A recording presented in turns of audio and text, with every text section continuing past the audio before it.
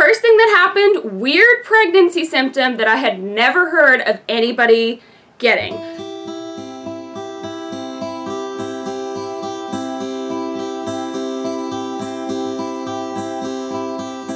Hey guys, it's Al back for another bump date, and oh my gosh guys, I cannot believe it.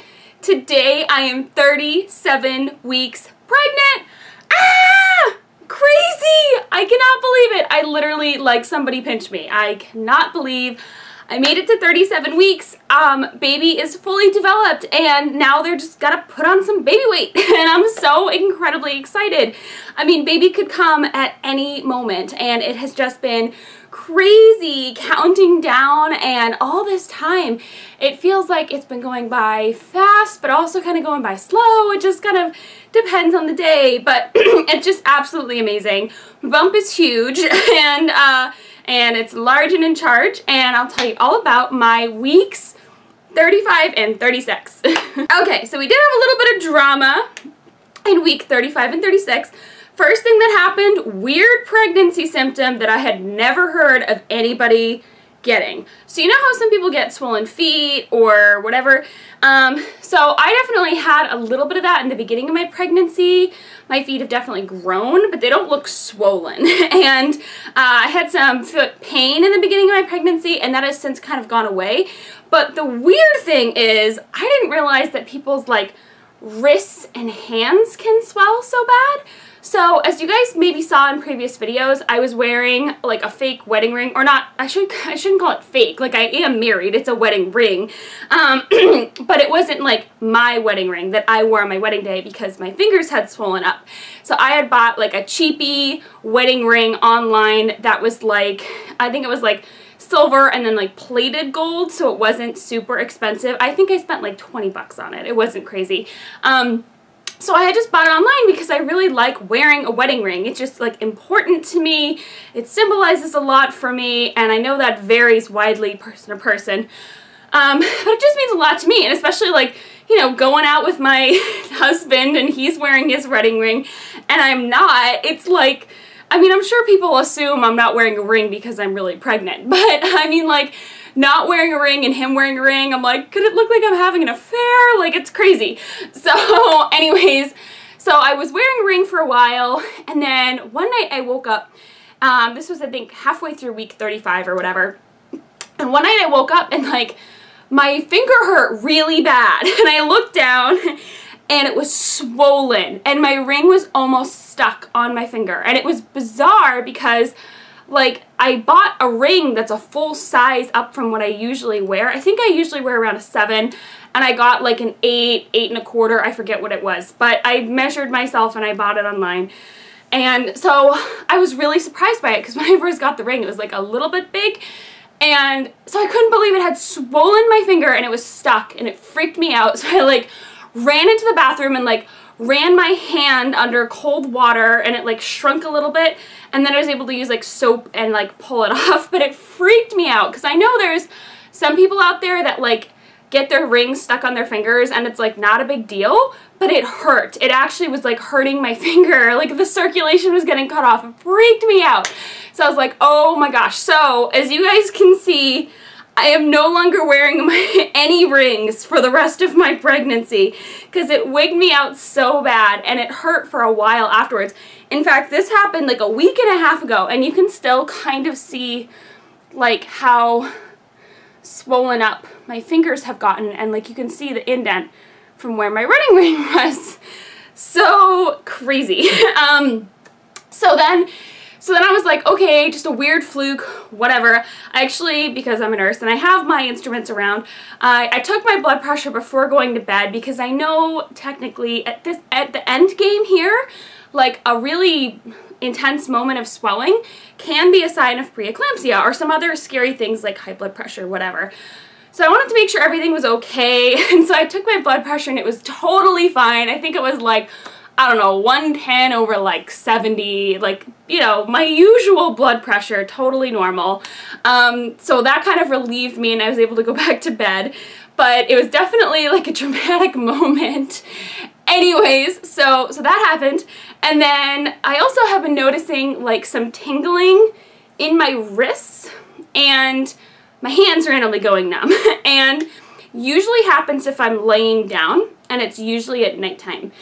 I mean, because I'm laying down at night. I should also say, because of, like, I've mentioned this in previous videos, because of how bad my heartburn is right now, I can't lay down during the day. Like, unless I know I'm taking a nap and I have it, like, set in my brain, which I don't usually do. I'm not much of a nappy person. I'm more of a, like, 8 hours in a row person. But I just don't lay down because my heartburn's so bad that if I lay down, I get sick. And so I take my Zantac right before bed, and then I can lay down. So that's kind of like why I never lay down during the day, and this only happens at night because I'm laying down at night. I'm assuming it's positional.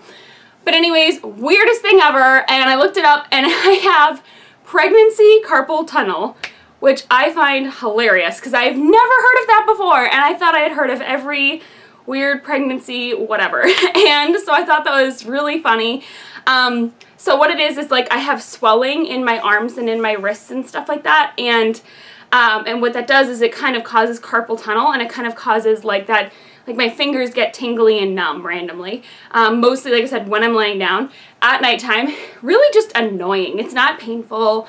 The only time it was painful was when my finger swelled up because of my ring.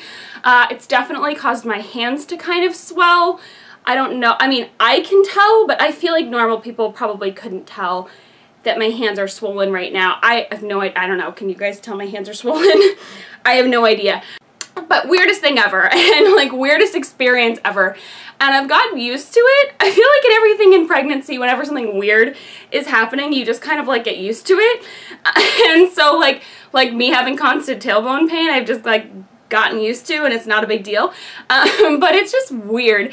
And I've definitely noticed it's positional, so like if I feel it, if it's really bugging me at night and I like change positions, or I like, you know, put my hand up or put it down or whatever, usually if I put my hand like down, the circulation will return and I feel better.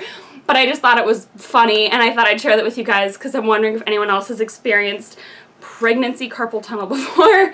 Bizarre. Anyways, so that's been going on, but the more dramatic thing was that when I was 36 weeks and 5 days pregnant, so this was literally 3 days ago that this happened, and we were hanging out, and I was supposed to go see a movie with a friend, which I thought was funny because she invited me to go see a movie that's out right now, and I was at first a little bit like, I don't know, sitting for long periods of time and having to pee all the time, like, is that going to be fun? Is like a movie going to be worth it? But luckily we live near a theater that has like reclining seats and everything for like a regular movie ticket price. Yay, Boston.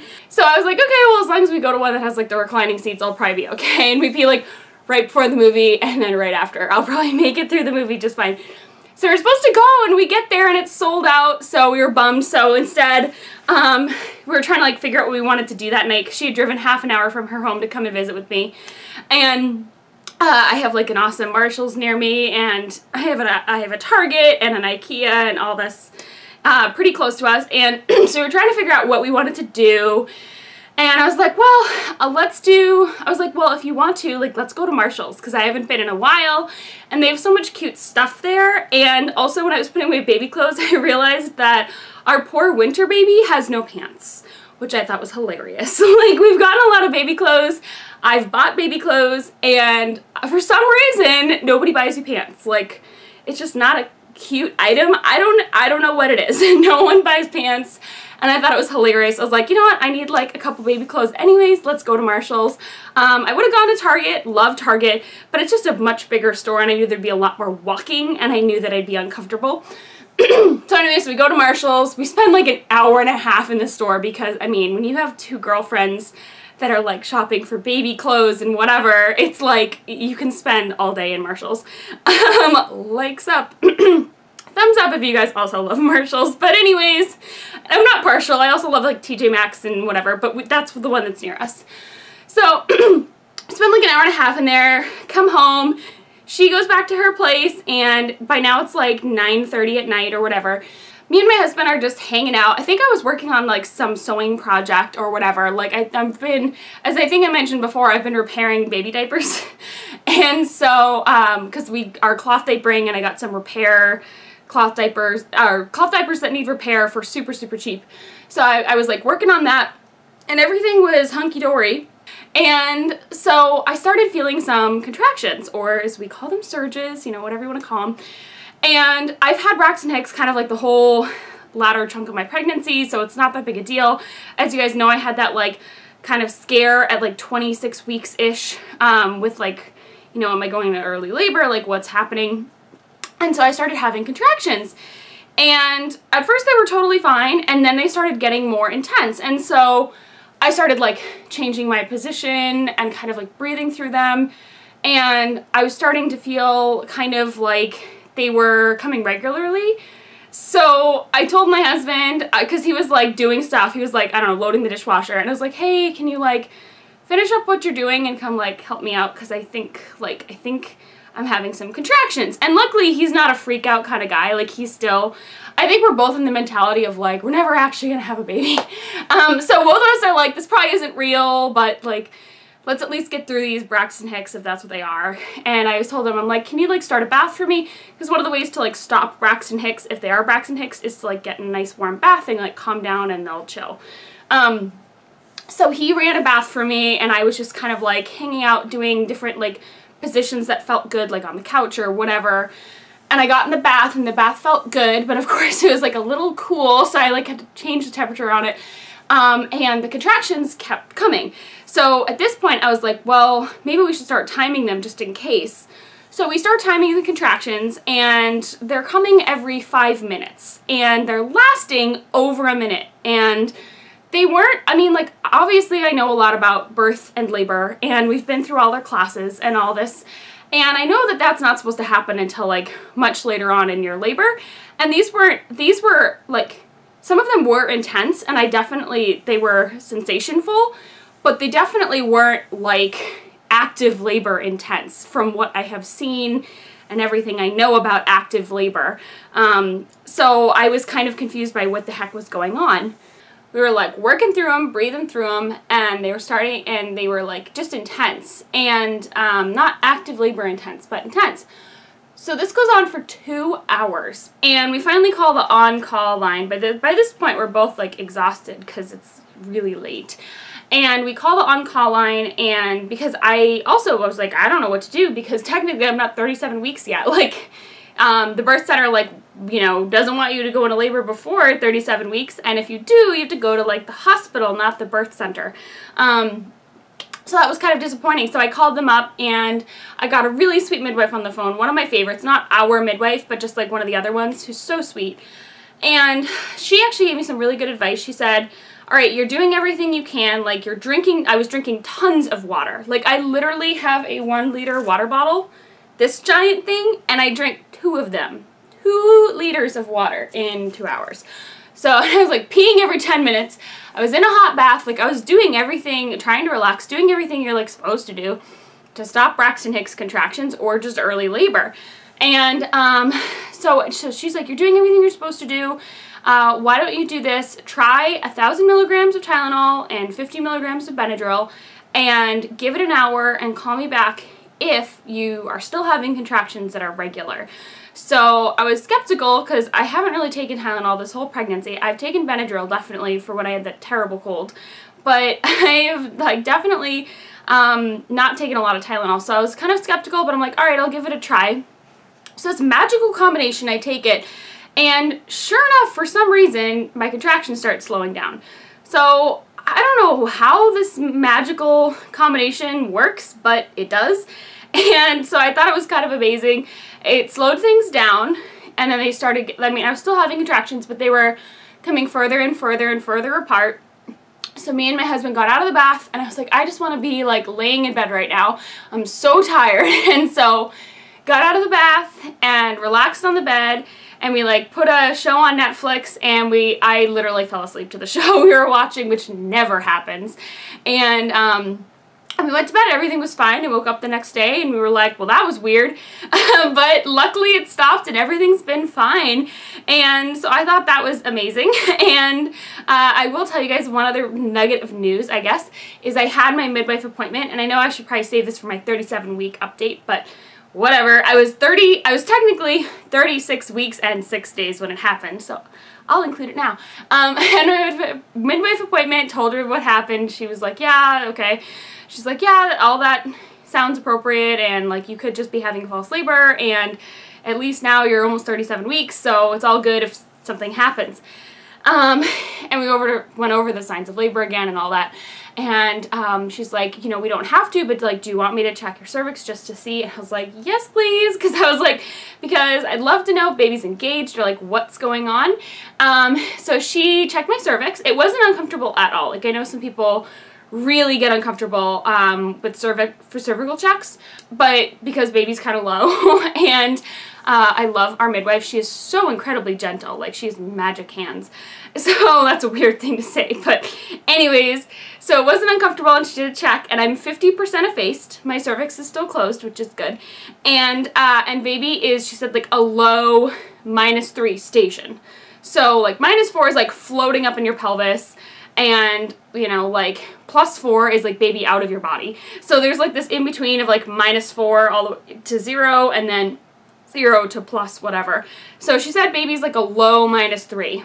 So she definitely feels baby low, and baby has dropped a little bit. I am 36 centimeters, like my belly measurement is 36 centimeters, and at my last appointment I was also 36 centimeters. So like I've probably dropped a little bit because I should be going up and up and up and up. So I think it's probably the baby's dropped a little bit. I think those contractions help baby kind of start getting engaged into my pelvis. So maybe that's why we had them. I'm not quite sure, but I'm just trusting my body and going with it, and I'm hoping that we don't have another false alarm. But I'm sure we will, because I just feel like that's the story of my life. And yeah, it's never gonna feel real, I guess, until it's real. But anyways, that's everything going on for right now. Sorry this was a crazy long video, but it was kind of a crazy 2 weeks. So that's it for now, guys. Let me know how your journeys are going, and don't forget to do your baby hunch guess soon, because we are gonna have a baby soon. So you're running out of time. But that's it for now, guys, and if you like, subscribe. Bye! So check this out. Is that crazy or what? That is my 37-week bump in my elephant shirt. The super cozy elephant shirt. But isn't that crazy? I just feel like I'm getting bigger and bigger every day. Yay!